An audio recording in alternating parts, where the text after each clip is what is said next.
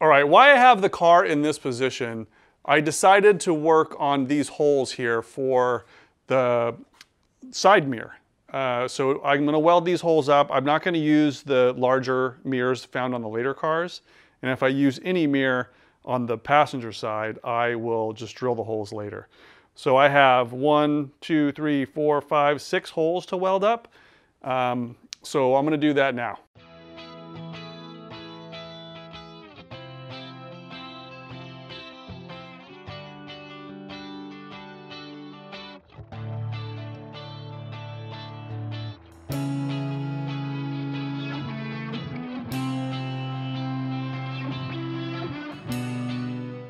This one fits tight enough where it holds itself in place. This really long spoon dolly is working out well because the access here is pretty bad, at least when it's mounted on the car. So I'm able to use the speaker hole and hold this up there and hammer the welds just a little bit.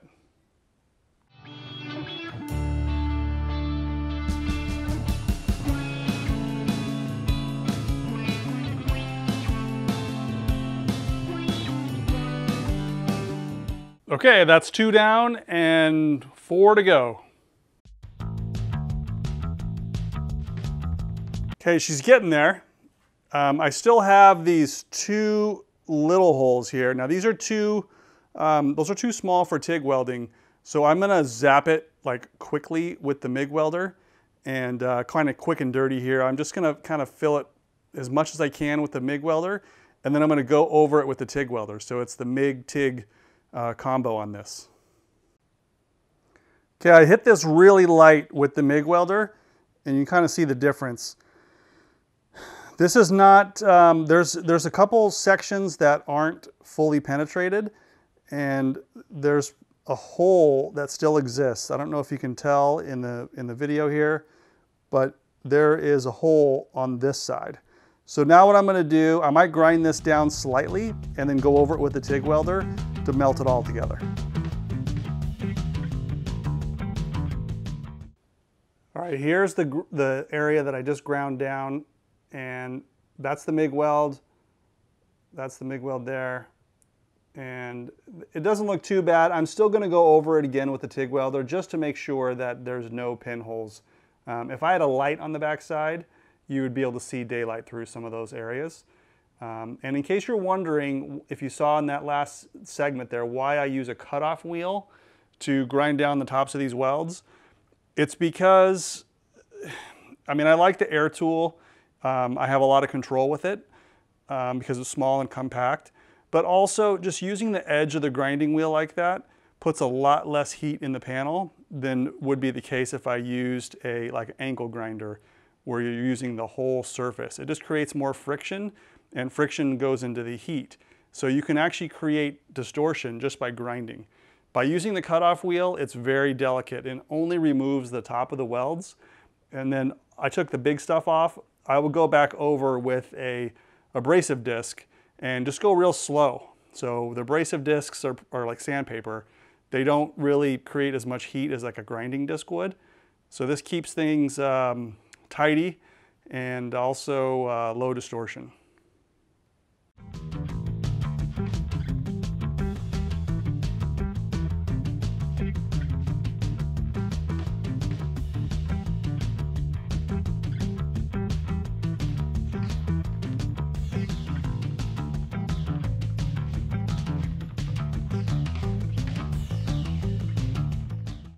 And now it's bye-bye mirror holes.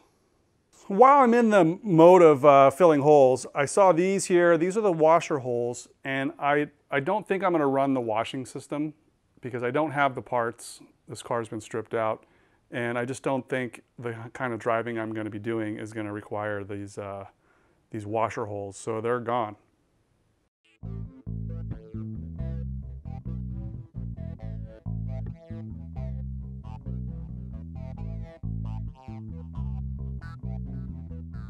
Here's hole number 7, all welded up.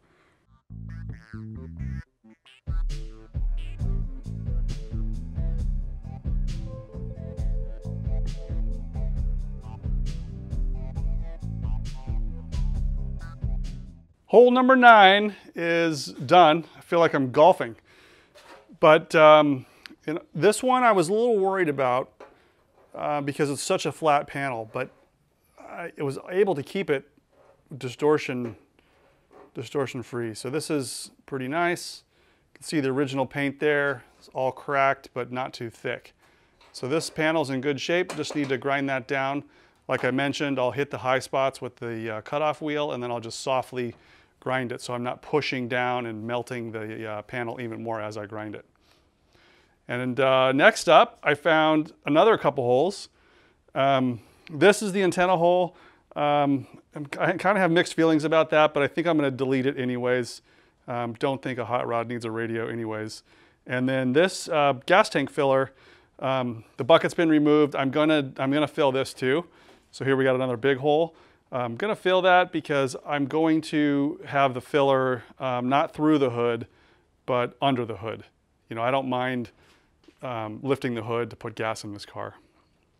Okay, for this big gas tank filler hole, I have a patch panel that came from the passenger fender. So that passenger fender was wrecked, but I took a piece, ended up throwing that fender away, but I took a piece right about here out of it.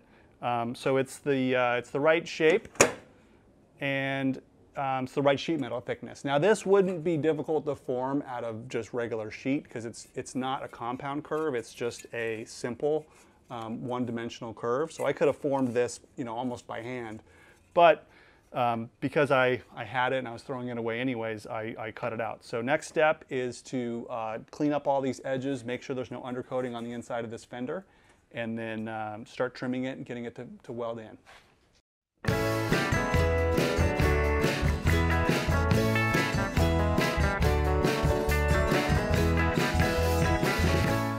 All right, I was gonna do the welding on this fender in place, but I just realized I can probably do a better job and get the undercoating off the bottom a little easier if I just remove it from the car. So this has been removed before. It's not like it's gonna be difficult to take the fender off. So I'm going to remove a couple bolts and just remove the fender, put it on my bench, and that lets me clean the backside a little bit better, and it also allows me to do some hammer on dolly once I start welding around here. I'm going to be able to manage the distortion much better when I have better access to each side. So take it off.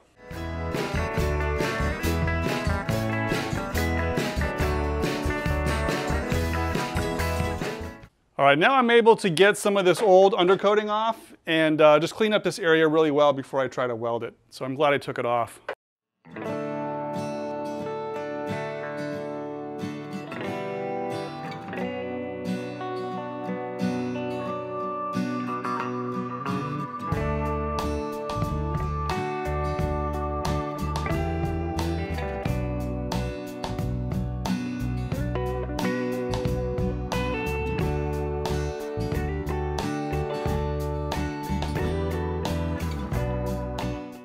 I did that final trim outside so I could really see that scribe line in the natural daylight. And this is really close to fitting. It looks like it's just a little bit too long.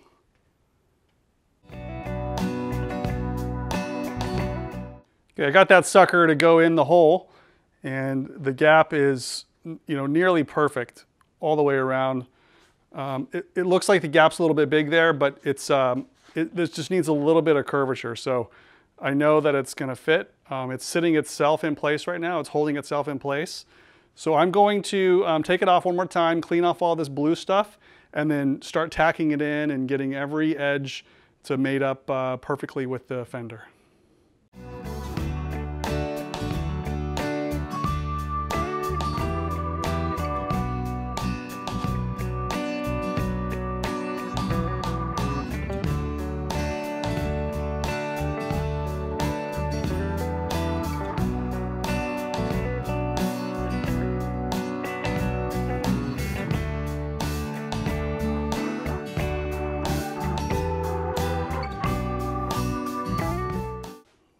All right, as you saw, I struggled a little bit with this corner trying to get this panel flush, but I was able to push it into shape. Just had to beat it from the backside a little bit. But I'm pretty happy So far it's looking pretty nice. I got it tacked in place all the way around, so it's not gonna go anywhere. And it's nice and flat and all the contours are right. So now it's just a matter of going around and finishing the welding and just keep checking the shape so it doesn't get too far bent. This is a pretty nice curve here, so it's not distorting really quick, but if you get in a hurry and you just zip through this, then you can really have a problem. So I'm going slow.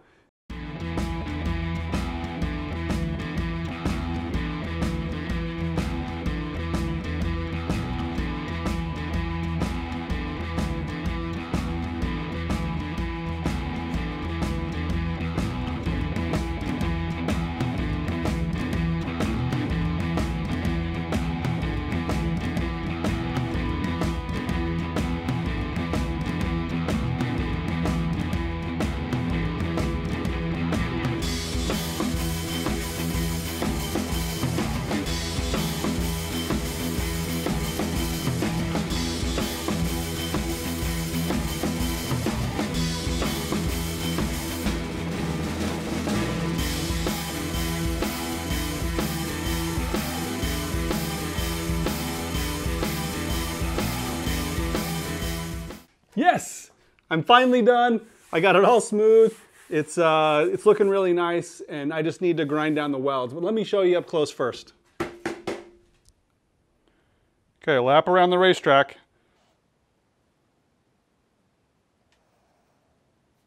Done.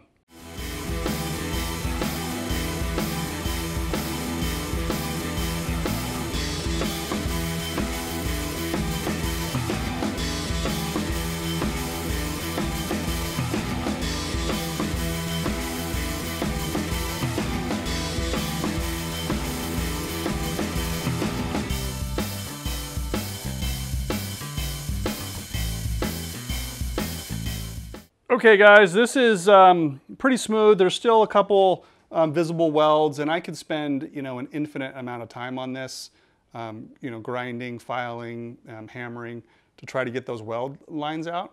But in all reality, it's just not that important. These are very sound welds. This is a pretty professional quality result. You can see the ruler there is sitting pretty flat all the way across. So I'm going to call this one done, and now moving on to the next hole right there.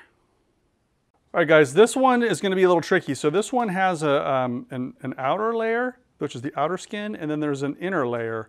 And I'm not going to weld the inner layer in right now. I'm going to weld the outer layer, and I think I want to put some rust proofing down inside this cavity before I seal up the bottom. I don't want to leave it open because it's going to trap water, but I do want to get something in there. Probably I'll use the 3M cavity wax. I'll blow it out, clean it out, flush it out, and then put some wax down in there. Here's that cavity I was just talking about. There's the double holes, and this is a double layer all the way from here over to this corner, and then it comes all the way down into here. Now this side's open, so it does drain.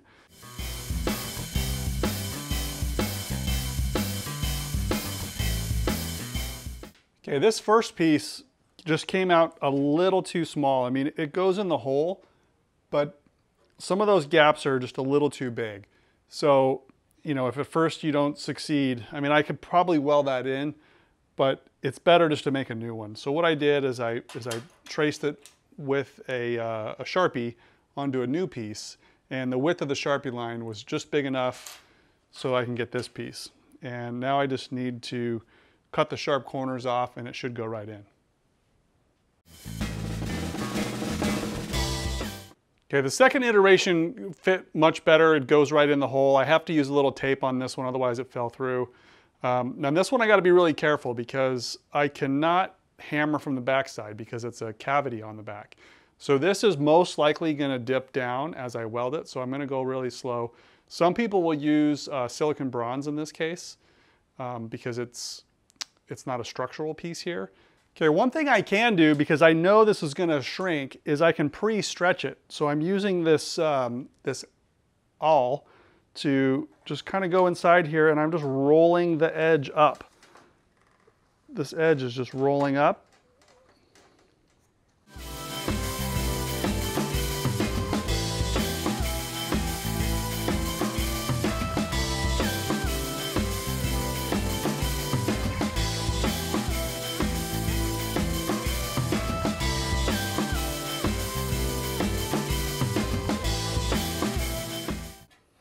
right, hole number 10 is now complete. So it came out pretty good, although it did sink down. I can show you here with my straight edge. I mean, there's a little daylight underneath there, but not much. In fact, and part of that's due to the paint, which is not fully stripped. But I did use my, my feeler gauge. Hard for me to do holding the camera here, but if I slide this underneath here, this is a 13 thousandths gauge, so that's about what it is. So it's about a 13 mil area that's sunken in there, and I'm completely comfortable, you know, putting 13 mils of filler over this versus trying to, you know, do a lot more work to get it flatter. This is perfectly good. I can definitely tell you that over here, it's much better. This is pretty much not going to need any filler, maybe just a little tiny bit. Probably 5 mils. All right, I'm continuing on this filling the hole crusade, and now I'm working on these. There's some tiny holes here on the rocker. So that rocker that's on the stock cars has 1, 2, 3, probably 4 holes, although the front's already been filled. So I am going to do the same thing. I'm going to pre-stretch the hole because this is a blind cavity again. So I'm going to thread in, I have a bolt here where it's a wood screw or sheet metal screw with the washer welded on it, so I can pull it with my slide hammer. So I'm just threading this in.